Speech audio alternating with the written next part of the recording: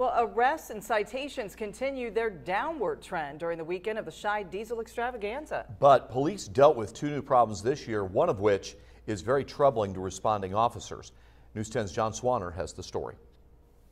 For the third year in a row, law enforcement made fewer arrests and wrote fewer tickets on the weekend of the WTHI Diesel Extravaganza. This is a great event. 99% of the people are good, law-abiding diesel enthusiasts. It's just that 1% that we have trouble with.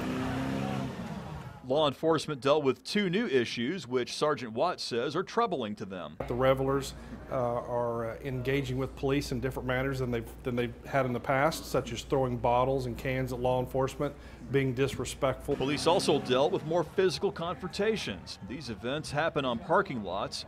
Police chase trucks from lot to lot as people use social media to let everyone know where to head to next.